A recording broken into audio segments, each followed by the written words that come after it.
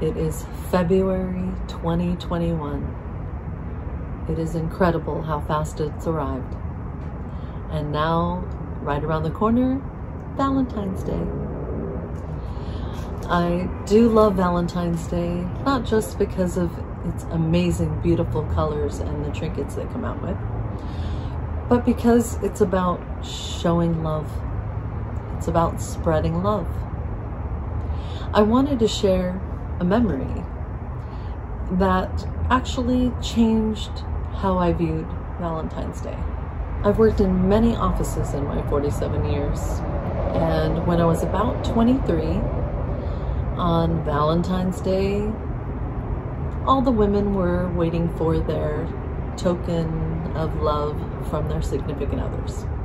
I knew I wasn't getting anything that day, so I wasn't quite paying attention the way they were.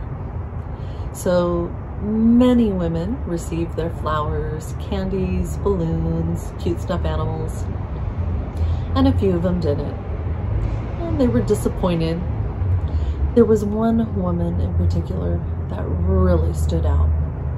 She was married 10 plus years, and she did not receive anything from her husband. Her expression, her sadness, and being consoled from other coworkers because she didn't feel cared about. It was really sad. So that experience changed me. That next year, it was the same. I knew I wasn't going to be receiving anything. So I decided I'm going to do something for myself.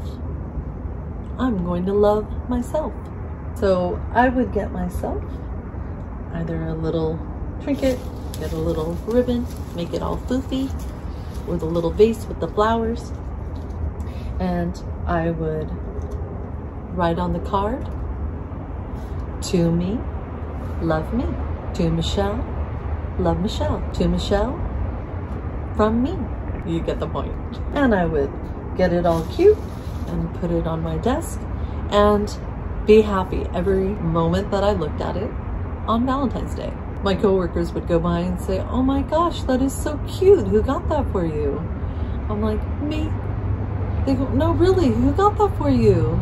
I said, me. They would pick it up, read the card, and they'd just start laughing.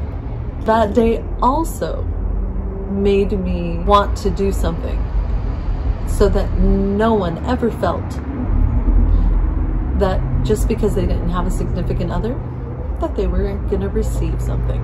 From that day on, in every office that I've been to, I always would purchase something, whether it be a little monkey, some type of flower, anything that I could possibly get within my budget through the years so that everyone received something. They did receive a token of appreciation and love that year. Their expressions were priceless. My mother used to make meatloaf, heart-shaped, a heart-shaped meatloaf with lots of ketchup on top so it looked red. She would get us little candies or little balloons. She would get creative every year, and my sisters and I would always receive a cute little token of love every year. I pass that on to my kids. Hopefully they'll pass that on to theirs. But I wanted to share with my sons. I shared that experience of what happened to that woman that day so that they knew how their significant other would feel if they did not acknowledge that day. There are some women and family members that I know, they don't really care for flowers. I'm not one of them, but they don't care for flowers because they're really expensive, and men have voiced that, and I agree, they're really expensive that day, and they said they die. I get all those points. If you can do it, do it. If you can't because of the expense, then get creative.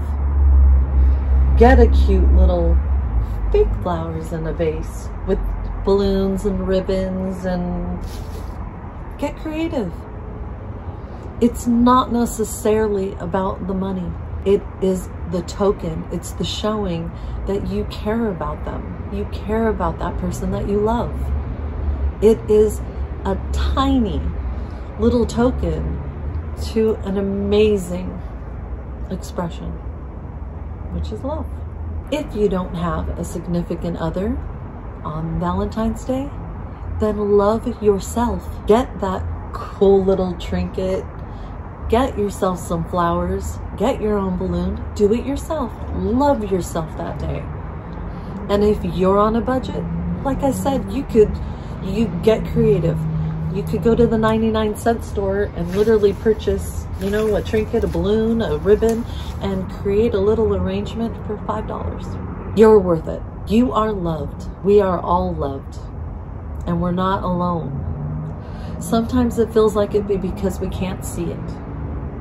You can see the little trinket, and it reminds you that you're loved.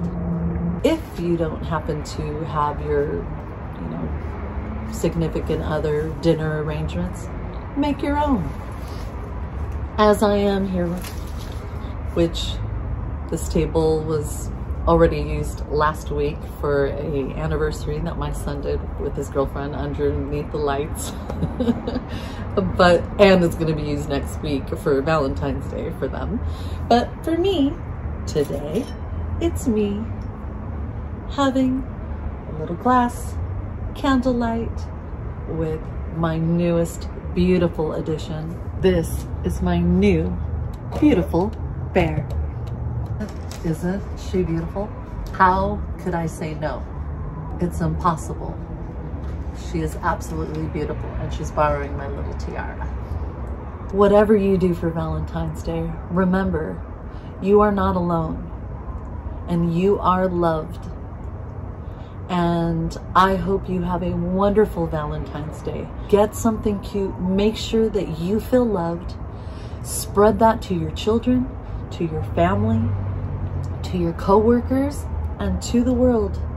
Dress up, feel good, and spread that love to everyone, because that's pretty much what our world needs, is more love.